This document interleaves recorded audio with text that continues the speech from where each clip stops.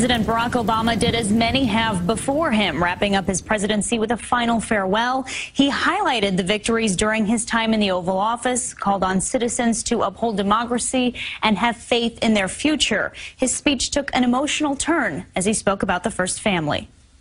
You took on a role you didn't ask for, and you made it your own, with grace and with grit and with style and good humor. An emotional President Barack Obama wiped away tears as he honored the role his wife Michelle took on as First Lady. He went on to speak about his most important job, father to daughters Malia and Sasha. Of all that I have done in my life, I am most proud to be your dad. The president returned to Chicago's McCormick Place to deliver his final farewell. It's the same location where 4 years ago he gave his 2012 election night acceptance speech. Early on, he was interrupted by chants from the crowd. I can't do that. For nearly a decade, it seemed like Washington sent conservative Christians to wander in the wilderness. Now they feel a sense of deliverance. The Christians are being treated horribly because we have nobody to represent the Christians. And since winning the election, he's appointed one conservative Christian after another to his cabinet. I will be the greatest representative of the Christians that they've had in a long time. And now the vast majority of evangelicals who helped send Trump to the White House are ready to reap their rewards. Those include the appointment of pro-life Supreme Court justices and the banning of late-term abortions. A baby in the womb that has all its vital organs, has eyelashes and fingernails, can hear and respond to its mother's voice and feel pain, deserves legal protection as a member of our human family. And he's agreed to sign that into law. There's also an expectation the new president will enforce the constitutional right for Christians to live their faith and obey their conscience.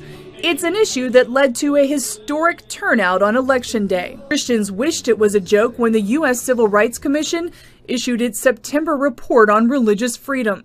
Commission Chairman Martin Castro wrote, "The phrases religious liberty and religious freedom will stand for nothing except hypocrisy so long as they remain code words for discrimination, intolerance, racism, sexism, homophobia, Islamophobia, Christian supremacy, or any form of intolerance." By using language that suggests that Christians who object or who want accommodation are, just by definition, bigots, is very wrong and dangerous. It's a frustration that is turned to relief with the new arrival of an advocate in the White House.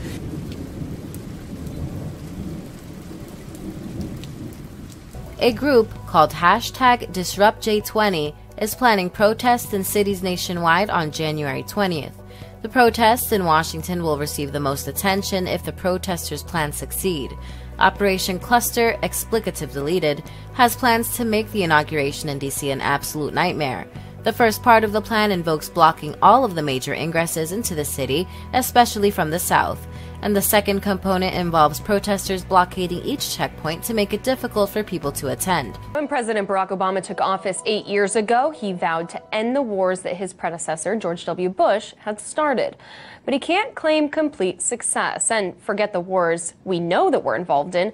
A new study shows that under Obama, the U.S. has dropped thousands of bombs on countries the nation isn't currently at war with. Although President Barack Obama has cut down the number of boots on the ground in Afghanistan and Iraq, his administration has increased air wars across the globe. As co-founder of the peace group Code Pink, Medea Benjamin notes in her article in The Guardian, while candidate Obama came to office pledging to end George W. Bush's wars, he leaves office having been at war longer than any president in U.S. history.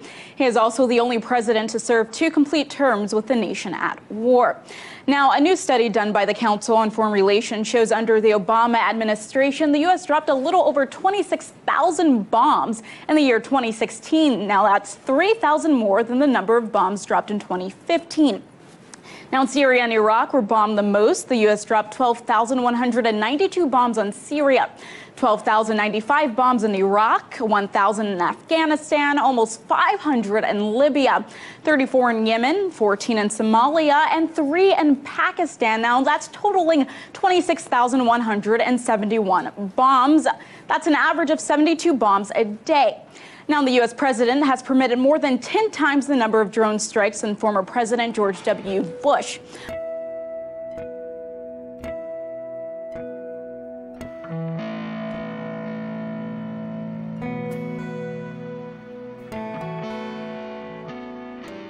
These U.S. fighter jets are releasing a swarm of micro drones. Mark release. They're called Perdix microdrones, and they were originally developed at the MIT Lincoln Lab. They're meant for intelligence, surveillance, and recon. 103 3D printed drones were deployed from FA-18 Super Hornets in October. This is what the swarm sounded like.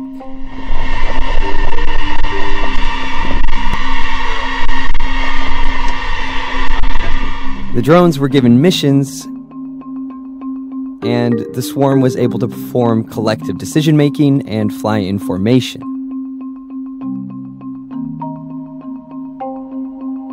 It was the largest swarm ever tested by the Department of Defense.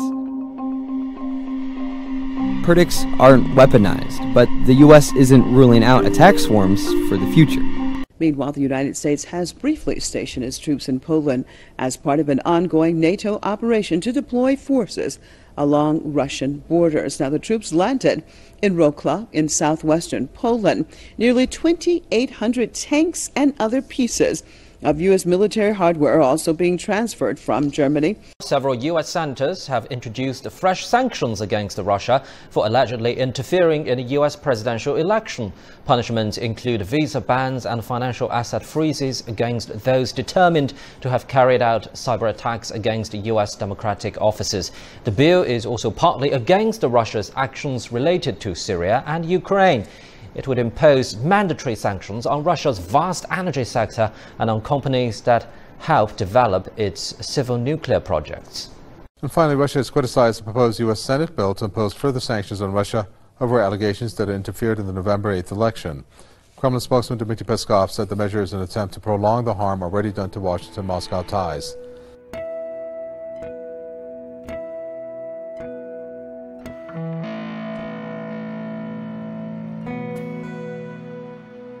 Navy spokesperson Yang Yang said the drill tested coordination between naval vessels and aircraft and was a regular part of the annual training plan.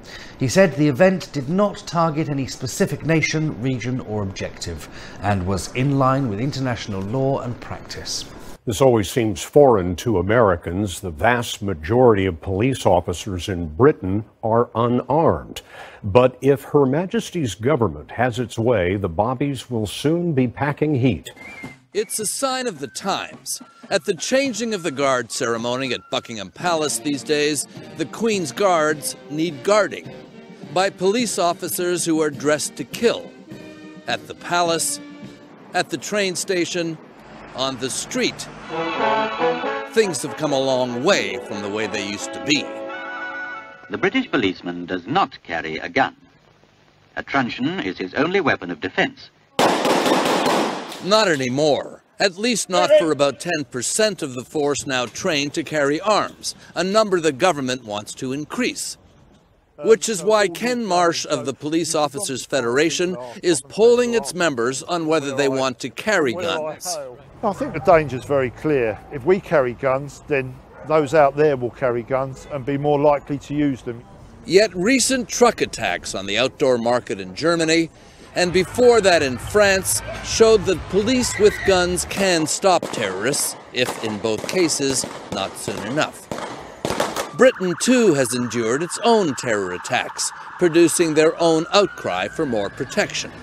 This is an argument between the way Britain imagines it used to be and the way it is now. Times have changed, society's changing, the world is changing, and we've got to act upon that.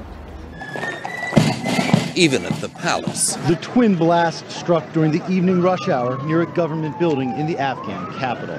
The target, a van carrying officials from Afghanistan's intelligence agency. A suicide attack followed by a car bomb took place, killing and injuring a number of people. Most of the victims are civilians. The second explosion came as first responders arrived to help. Several government officials are believed to be among the dead and wounded.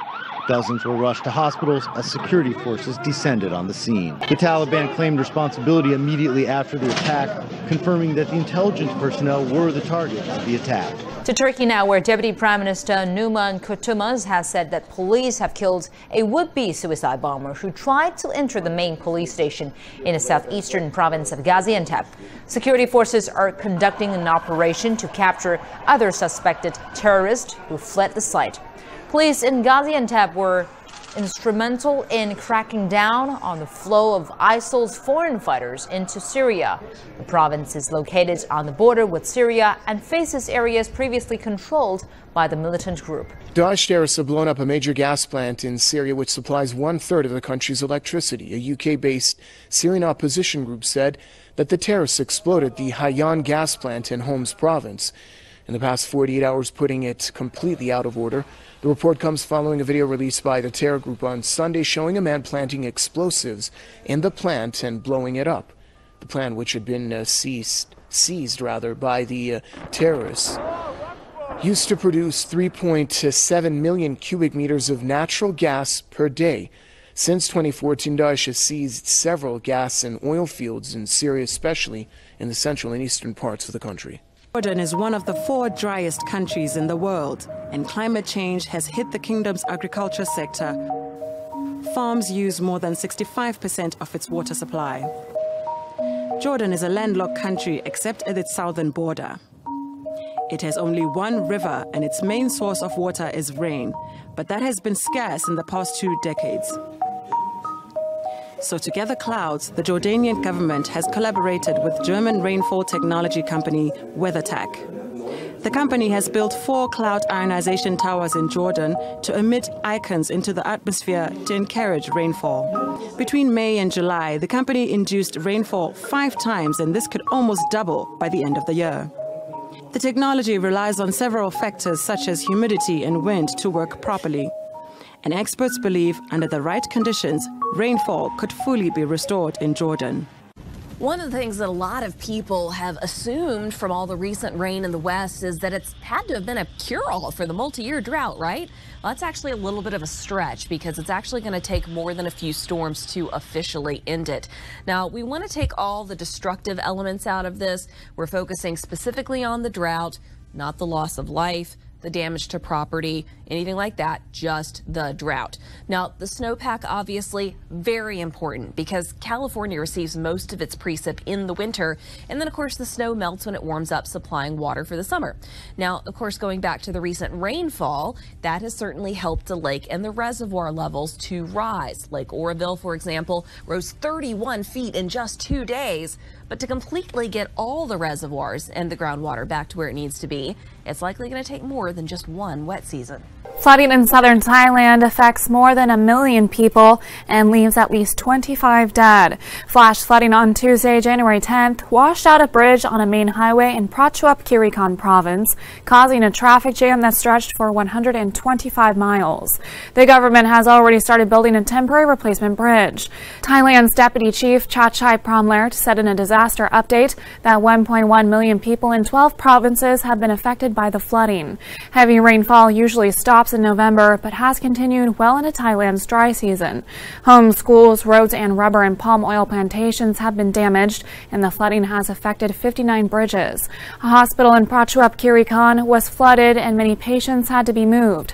Thailand's Disaster Prevention and Mitigation Department said this is the worst flooding the area has seen in 50 years. As ocean temperatures have risen near the United States Pacific Northwest, researchers have linked the unusual increase in warmth to rising levels levels of a dangerous natural toxin in shellfish. The toxin, domoic acid, is produced by marine algae and can build up in seafood, which makes it harmful for humans to consume.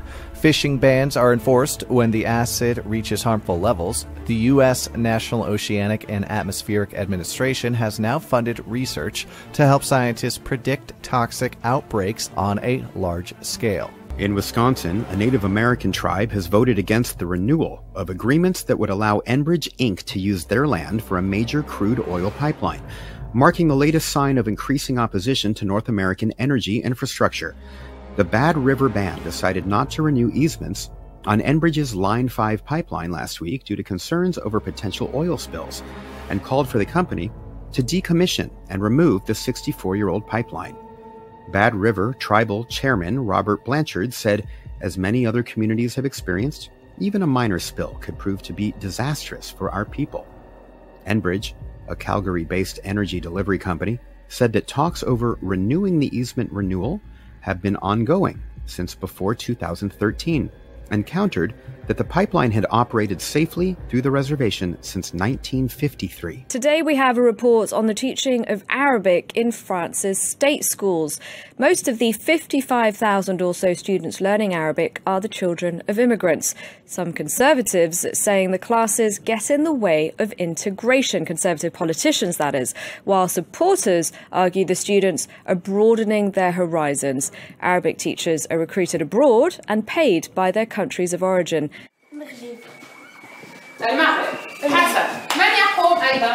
These are just some of the 55,000 pupils in France who study Arabic. The majority of them come from immigrant backgrounds. Learning Arabic is a way of staying in touch with their roots. But it's raised the question of whether they're being allowed to fully integrate into French society.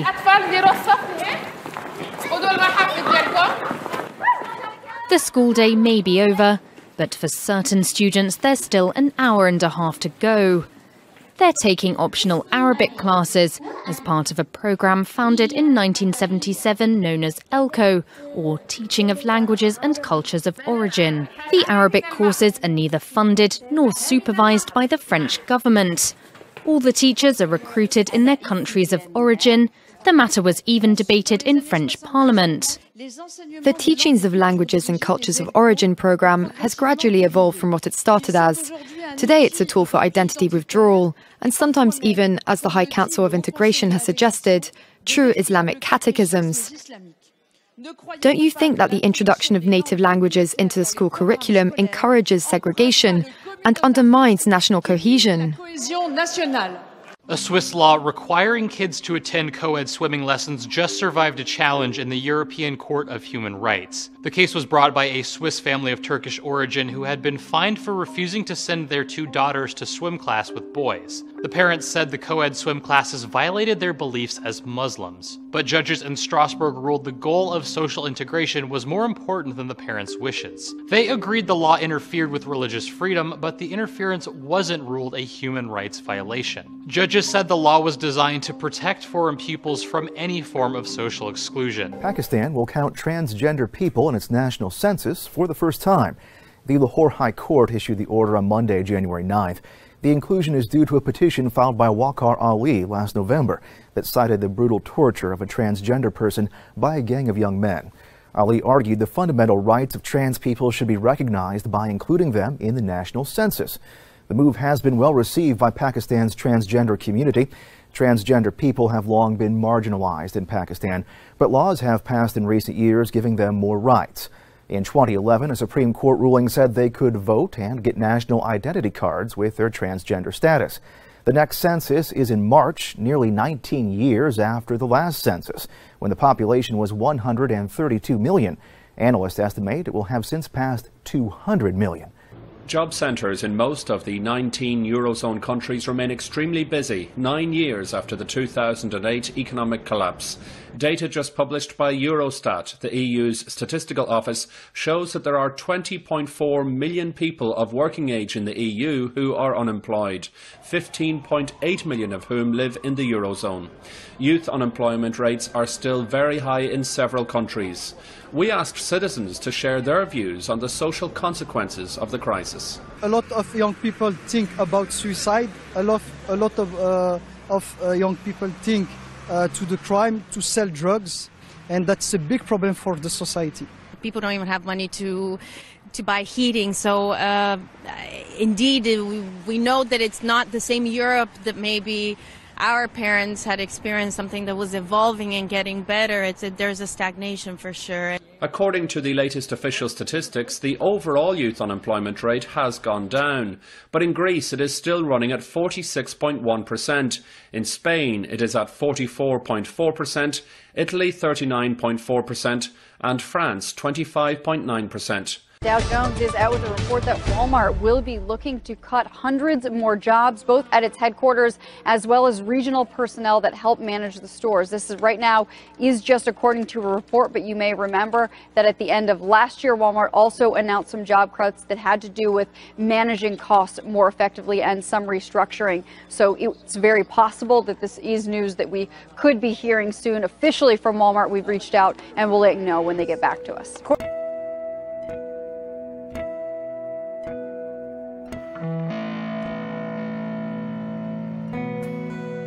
U.S. President-elect Donald Trump is looking to China for job creation, as looking for help from Alibaba chairman Jack Ma. Ma told the president-elect that his e-commerce network is able to channel U.S. products to the Chinese and Asian markets. Both seem confident that the effort will benefit small businesses. Yes, we had a great meeting. It's jobs. You just saw what happened with Fiat, where they're going to build a massive plant in the United States, in Michigan. And we're very happy, and Jack and I are going to do some great things. Small business, right? We'll focus on small business. Thank you so much. There are a number of U.S. products on sale at Alibaba's Tmall platform, ranging from everyday groceries, skincare, to jewelry and clothing. Ma has encouraged more farmers and clothing makers to explore Chinese markets. The plan aims to bring 1 million small U.S. businesses to the online mall and help each business add one position over the next 5 years. The companies will sell their products directly to Chinese consumers. No, we are specifically talking about we will create, supporting 1 million small business, especially in the Midwest of America. Small business on the platform, selling products, agricultural products, and American services to China and Asia.